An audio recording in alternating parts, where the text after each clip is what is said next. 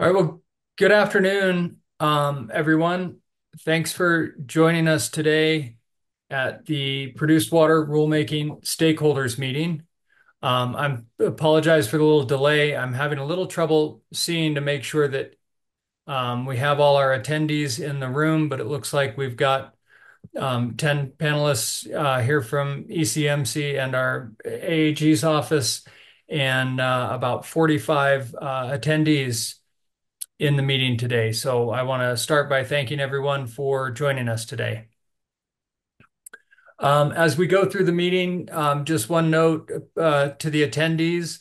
When we get to the point where we're reaching out for questions and suggestions and discussion, I'd ask that you raise your hand and we'll elevate individuals as they raise their hand to engage, or you can also chat questions in and we'll follow along that way. So unless there are any other sort of meeting housekeeping issues that I need to take care of, and I'm looking to our host Jenny Lehman if she has anything that I need to be aware of, or any of our attorneys before I get started, we'll go ahead and dive in. All good on my end. We're good to go. Great, thank you. Well, again, thank you all for joining us today. I know that with the cumulative impacts rulemaking that's been going on, a lot of you may be a little fatigued, but hang in there. We've got a few more rulemakings to go this year, and so this one, of course, is slated for December. So we'll go ahead and go through the agenda and dive into the meeting. So I'm going to start by going through a few introductory notes and some sort of administrative stuff, walk through the schedule of the rulemaking. I will present on the statutory requirements and then go through the various series that are included in the notice on these draft rules. And then we'll dive into direct engagement with our stakeholders who are here. And again, thank you very much for being here. Um, I'd like to I'd like to approach this stakeholder engagement in sort of two phases. The first being really questions related to the content, meaning, or intent of the draft rules, and then the second would be looking for really specific suggestions for improvement. And everybody obviously would have a different view of what improvement might look like. But from your perspective, what improvements we could make, what we may be missing, what we may need to address to be more specific. So again, in those sections, I'm going to be looking for very specific engagement from you all. And although this meeting is scheduled for an hour, we can certainly stay longer if we're really getting into some great discussion. I don't want to cut anything off just because we reach an arbitrary time deadline. So, by way of introduction, um, I just wanted to first call out an inadvertent omission of one paragraph of the rules when we first noticed them on September 20th, and that was 905C6C, and I'll discuss that section later. But I wanted to let everyone know that the rules that went out on September 20th had a paragraph omitted, and then we amended the notice on the 26th of September, so last Thursday. We updated the filing with the Secretary of State and the Department of Regulatory Affairs, and did send out the new the amended rules on that day, and also included them in our hearings folder so that they are available. So please, just as we go forward, make sure you're using the right version of those. As far as the schedule goes, we published the straw dog for feedback, and again, thank you for those of you who provided feedback. That was really important to the drafting of the rules that were noticed on the 20th. And then obviously this stakeholder meeting is sort of the start of our real formal processes.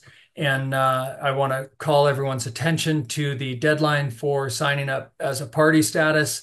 Um, that will be this Thursday at 5 p.m. October 4th. Pre-hearing conference or case management order will be set for October 11th. Pre-hearing statements will be due November 8th. Responses due November 22nd, and I'm not sure on the calendar how that fits in with Thanksgiving, but just looking at that date, seems like it might be pretty close. And then all pre-filed written testimony will be due December 6th in advance of the December 11th through 19th hearing dates. So it's a busy schedule. And then just other administrative items as we move through. Wanted to call out the contacts for folks. I'll continue to be the lead staff contact on this for technical questions, clarifications, any language suggestions you all have, other stakeholder engagement on the technical side. Our AAG's office contact lead is Tessa Ward. We appreciate her help. She'll take legal questions and legal issues.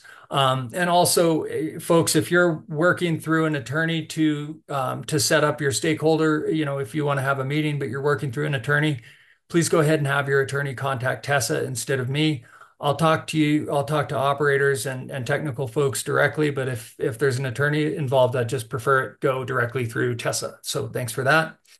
Our hearings officer is Matthew Berman. So any procedural questions or scheduling questions, that will be through him. And then I just wanted to also call out the director of the Produced Water Consortium as a contact for that group, and whether, if folks, as they're going through this, if they read the Produced Water Consortium's recommendation and have questions on that, that would be Hope Dalton. And if they have a desire to engage with that consortium, then that's also through her. And at this time, I'll also give a big shout out and thank you to the Colorado Produced Water Consortium for the work that they've done over the past year. It's been pretty amazing to see that process play out, and their recommendation document was pretty important to our work here. So before we move into the main body of the presentation, does anybody have any questions on those sort of introductory or administrative topics that I've laid out?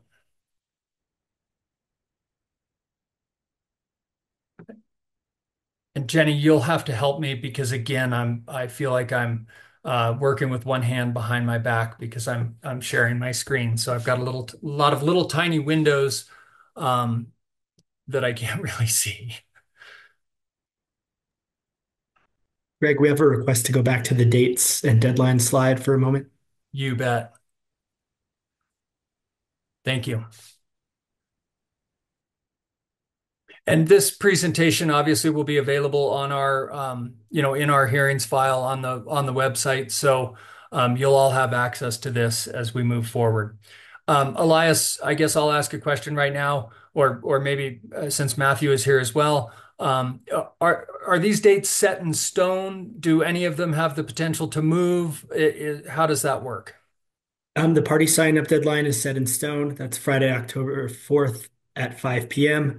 And the case management order or pre-hearing conference date is also set in stone. We'll have a little bit of leeway, but we really would not like to move from this schedule given what else the commission is working with. So the answer is close to set in stone. Yes. Sorry for the roundabout answer. It's firmly setting cement right now. Appreciate that. And thank you for your clarification. Also, I believe I said Thursday, October 4th, and that is Friday, October 4th. So thank you for that clarification.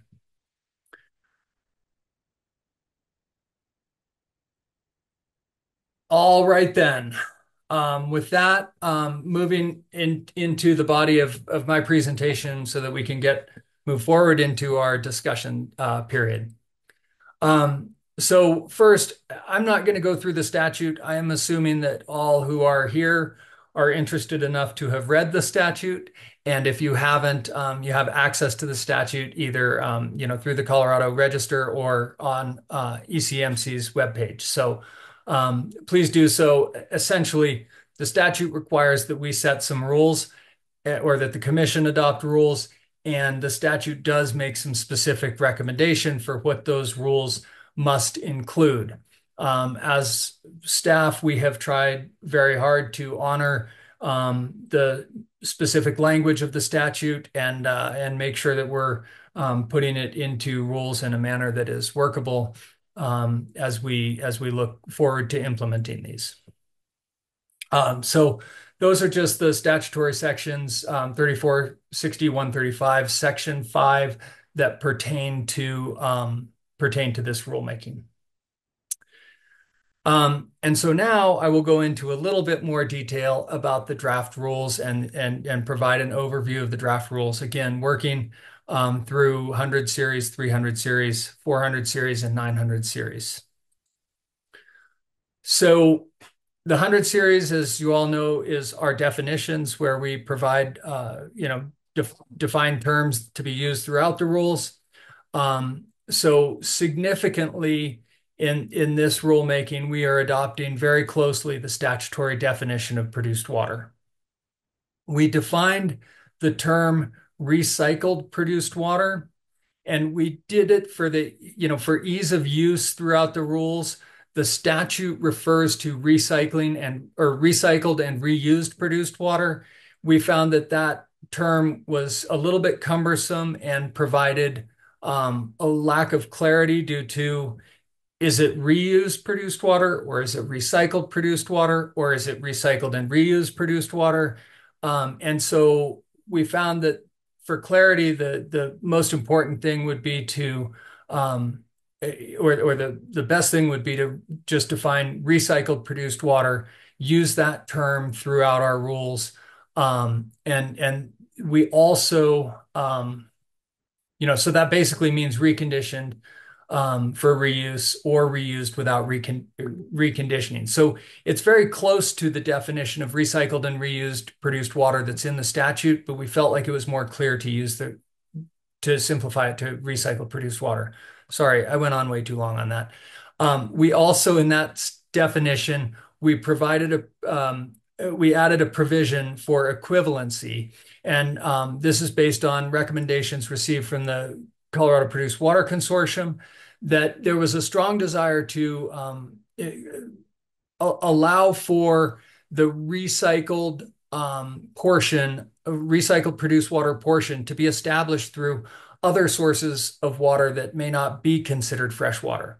Now, fresh water we've defined to be anything but produced water, but there are some things, for example, if produced water or if water was pumped from a Class 2 underground injection well and then reused in completions operation, that might be an equivalent of recycled produced water. We did remove a term that was not used anywhere in our rules that was called to our attention during the straw dog process. So the 300 series, we updated a few rules in the 300 series. Primarily, these changes clarify the applicability of the specific sections to freshwater as newly defined. These are directly related to specific requirements of the Form 2A and 2B. So the Form 2B used to require a section a discussion about recycling and reusing produced water, but we felt like it was unnecessary, and we moved it elsewhere in the rules. The 400 series, the statutory requirement for monthly reporting by well has already been operationalized in the Form 7, and so this rule simply codifies the requirements and clarifies the language based on the new definitions. Again, for the Form 47, the statutory requirement for quarterly reporting by location has already been operationalized in the Form 47. So this rule, again, 431E, simply codifies the requirements and clarifies the language there based on our new definitions. The statute does require the adoption of vehicle mileage reporting, and ECMC's straw dog, we proposed extensive and comprehensive reporting that included service vehicles, equipment delivery, setup vehicles, vendors. But when we reviewed the feedback that we received on the straw dog and further considered this situation, it was apparent that many of those vehicle miles would be required regardless of what water management strategies were being used, whether it was freshwater management, produced water management, or recycled produced water management. And additionally, it's apparent that the most significant vehicle impacts, including emissions and traffics, will continue to be from trucks used directly for transporting water, whether that's, again, fresh produced or recycled produced water. So therefore, the draft rules are narrowly limited to those transport trucks, whether loaded or empty. We've been advised, ECMC has been advised that operators can and sometimes already do obtain miles from their vendors as part of their invoicing process. So this appeared to be the most effective way to meet that statutory requirement for reporting. Moving on to the 900 series, waste management plans are required with each oil and gas development plan. Each oil and gas development plan that's filed after January 1st, 2026 will be required to include a commitment to recycle produced water in the waste management plan. Each waste management plan will also include a produced water recycling and reuse plan that specifies a number of important details that must be described in the plan. The list is based on the need for sufficient data to support the Commission's decision as to whether or not to issue an oil and gas development plan, and also reflects stakeholder feedback on the straw dog rules. One new item that we've added is the description of any water the operator proposes to use to satisfy the requirements for the equivalency for recycled produced water. So this is where they would describe where they're getting another water source and why that is an equivalent to recycled produced water. All right, so this slide is a biggie. So 905C6 incorporates the Colorado Produced Water Consortium's recommendation for an iterative and consistent increase in the use of recycled produced water.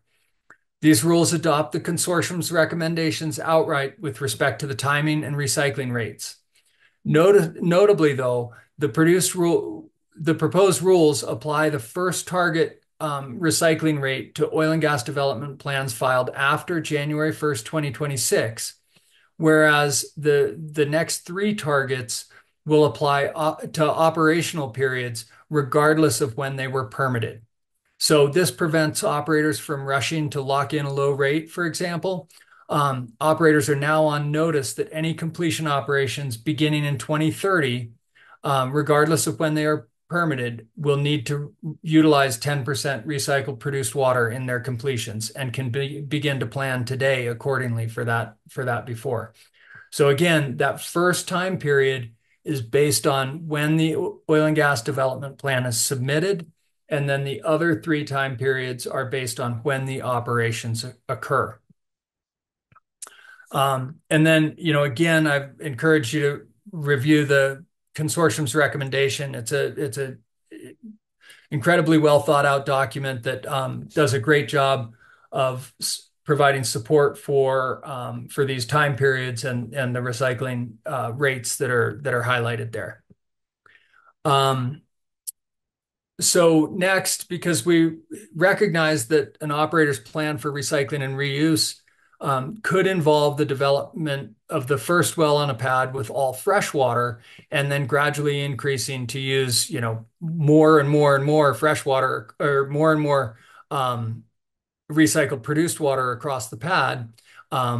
We've allowed for the compliance to be demonstrated and averaged over an occupation on an oil and gas location. And using the concept of occupation provides, flexibility in that sense, but also reduces the risk of an operator not completing their proposed plan and therefore underutilizing recycled produced water in their development. And then lastly, and this is the provision that was inadvertently left out of the initial publication of the draft rules, the rules modify and codify the language currently in place on every Form 2 approved for drilling and completion operations that requires a legal source of water for the operations. So if you've received a Form 2 application for permit to drill recently, you can look down at the bottom of that, and there's a paragraph that describes that a legal source of water must be obtained for the work. And we just worked with Division of Water Resources to update that language with sort of more current language. And as a result, the Form 2 would be updated to reflect these rules if they are adopted. Lastly, as required by statute, these rules include a prohibition of the construction of new centralized produced water storage or treatment facilities in disproportionately impacted communities. And again, that's right out the requirement right out of the statute. So it looks like I did all right. I didn't want to spend too much time going through those. Hopefully that did provide a decent overview of what the rules are intending to accomplish and a little bit of the why. Again, we've also got, not again, I haven't stated this yet. In the hearings folder, there is a statement of basis and purpose available. And obviously that'll be updated as we go through and the commission, begins their process as well. Unless any of my team have anything to add to the presentation and information that's just been provided, we will move into the stakeholder engagement time. And I am not seeing anything, so we will. So again, I want to open up with, sort of really specific questions specifically related to content, meaning, and intent of the draft rules, and we will do our best to answer those questions. And again, I am limited in my ability to see things, so I'm hoping that I will get some help from our team on this.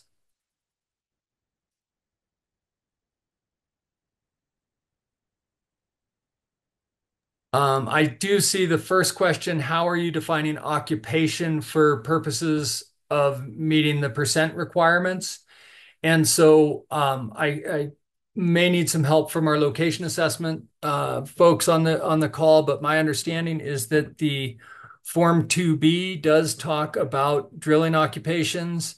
And so if an occupation would be, the initial, let's say a site is permitted for 8 wells, and there are initial they plan to drill them in blocks of 4, like 4 wells one year and 4 wells the next year, drilling complete. So that would define their occupation as those first 4 wells.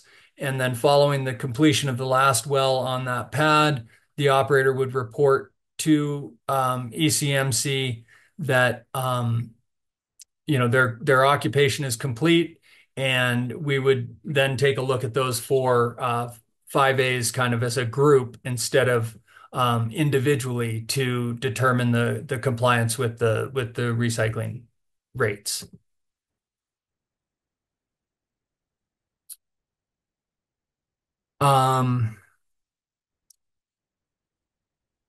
The next question I see here is are the reduction requirements statewide or by drilling basin, and why? So the requirements are statewide. The reason for that, well, several reasons for that. Currently, we know there are basins where recycling and reuse is being conducted at a higher at a higher rate than what we're proposing here.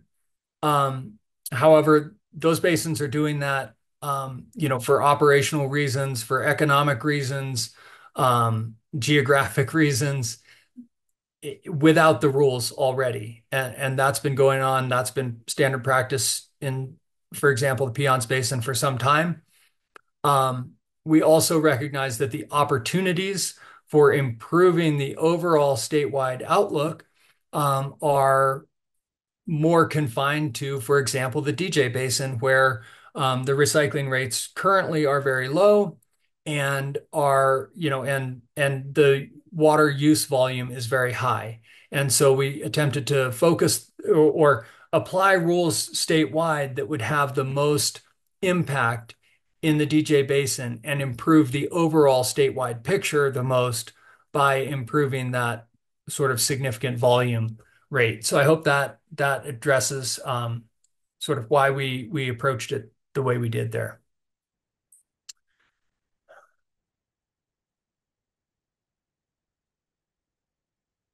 The next question I have is, how will recycled water percentages be verified?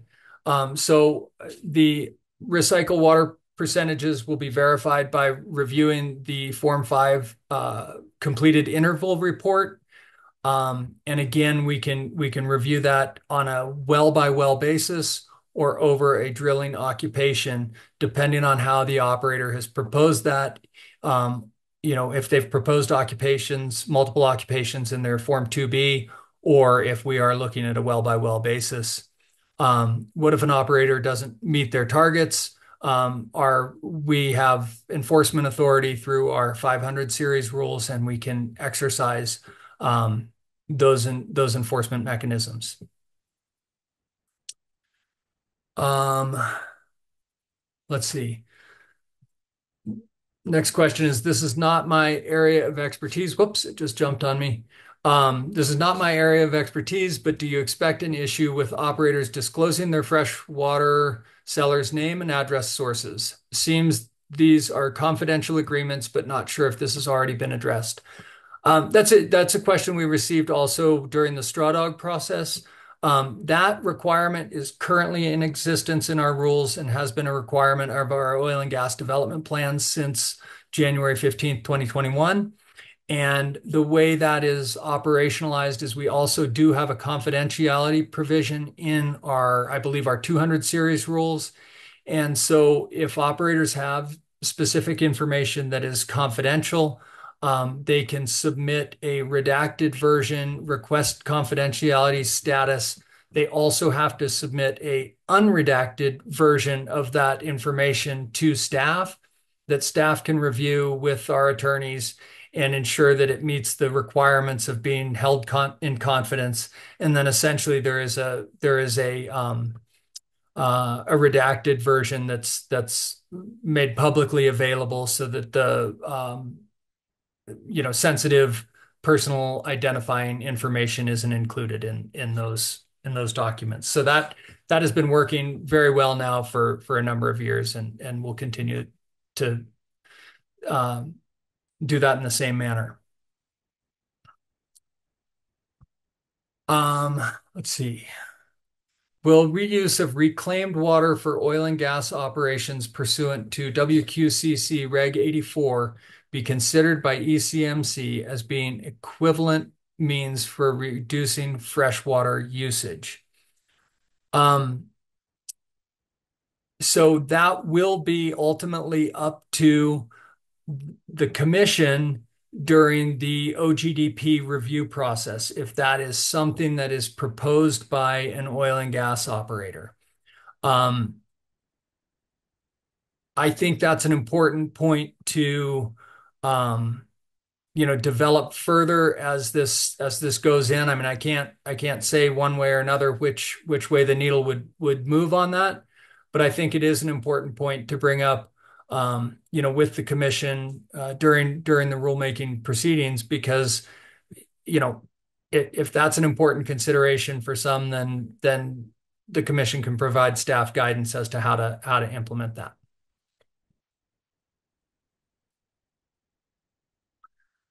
All right, this next question is fairly lengthy. So I'm going to take a drink of water before I dive into it.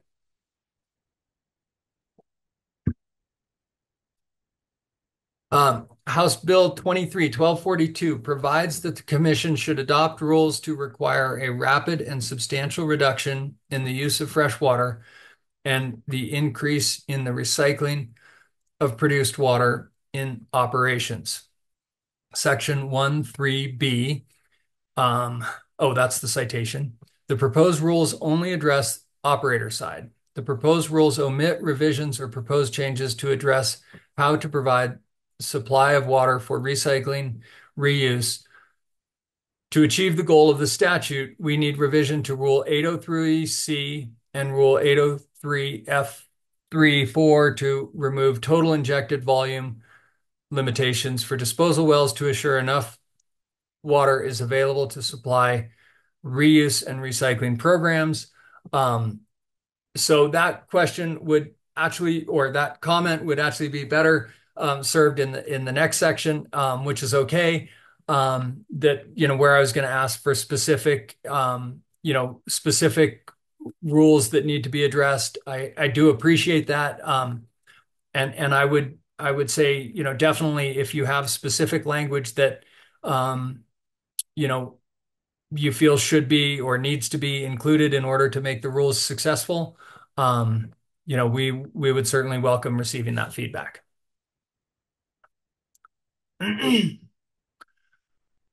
Next question. If an entire county is a DI community, are you considering any off-ramps for the prohibition? For example, if a local government wanted a treatment facility, could it override the prohibition? So the statutory provision, I will say is pretty specific. That said, I think that it would be, I recognize that it is challenging in areas where the geographic layout of a census block includes a lot of area where there are no residents. And so you've got a large area covered by a DI community where the residents who live in that DI community may live in a fairly concentrated area. The primary goal of the statute is to provide protection for those people. And I think that it's important that that protection, be honored. And certainly the cumulative impacts rulemaking is addressing this on a daily basis. And that said, I think it's important that we get these rules right. And I would certainly be interested in considering proposals for an alternative there. At this time, we have mirrored the statutory language.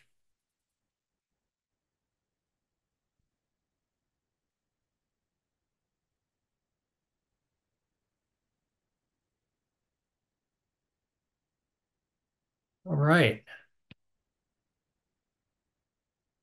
If there's any further follow-up on any of the questions that were just asked, feel free and pop them in there if you don't feel like I answered your question. And if not, we'll go ahead and I think move to the next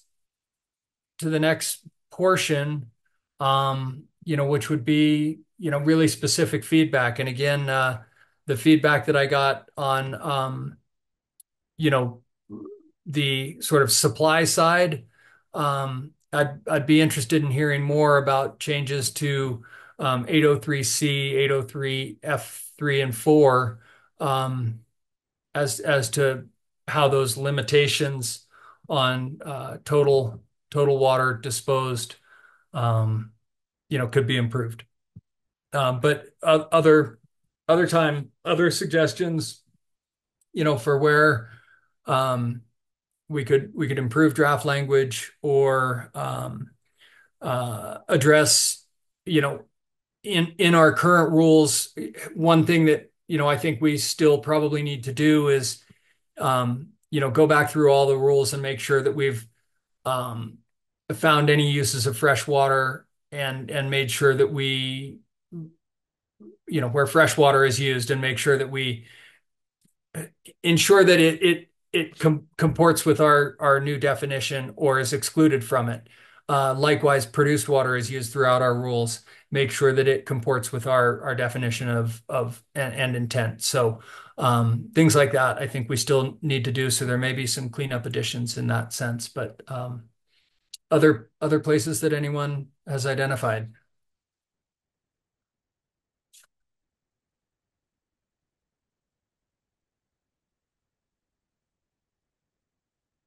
I'd also like to note that this is not your last opportunity.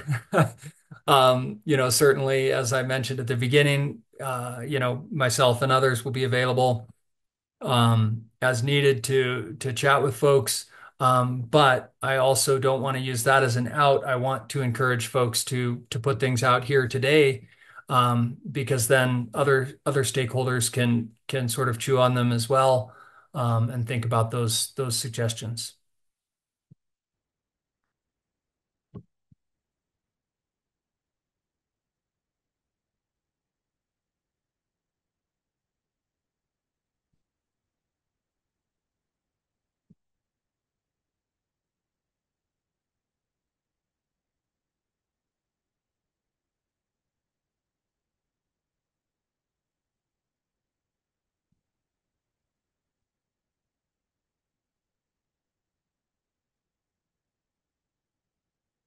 Getting close to the hearing none, but what I'm really picturing is that people are really, they're typing some long things out. So right, like I got to give you guys some time to make sure that everybody's you know has enough time to put their thoughts on paper if they have it. I'll at this time also open up to any other general questions that are kind of go beyond those specific requests and that we've had. I did receive one question here now. How will produced water recycling and reuse be evaluated under the new requirements for cumulative impact analysis? Will that be considered a reduction in adverse impacts? And all I can say about that is, many or most or all of you are involved in the cumulative impacts rulemaking. You know that those are going on simultaneously and under deliberation. And so, as we operationalize those two sets of rules, we intend to make sure that they fold together. But at this time, it's probably a little early for me to, you know, I'd be out over my skis if I were to really get into the how those are gonna fold together.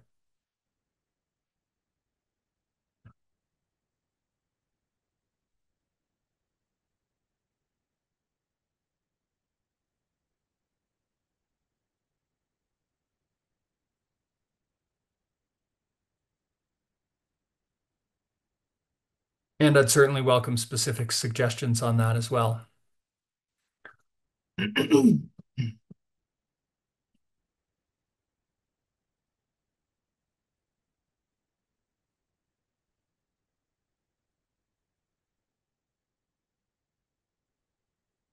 Well, Elias, I assumed that we would be going long in this meeting, um, but apparently we may be going short.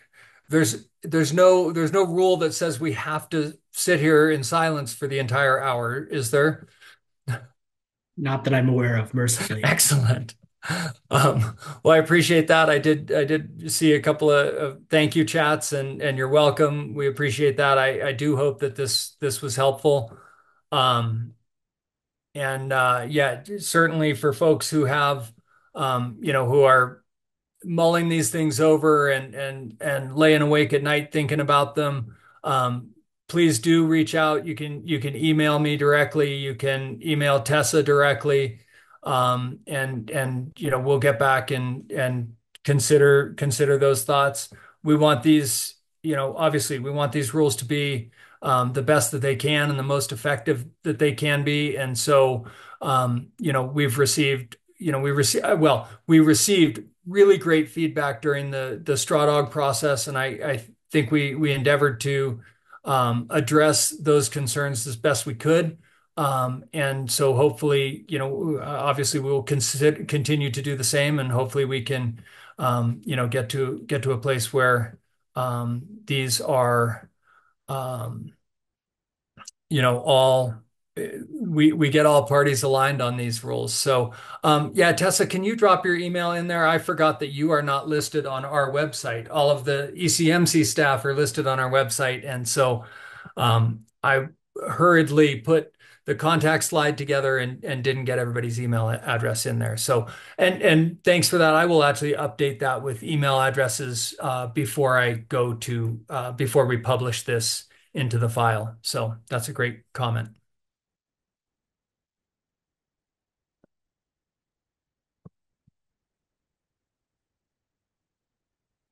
Awesome.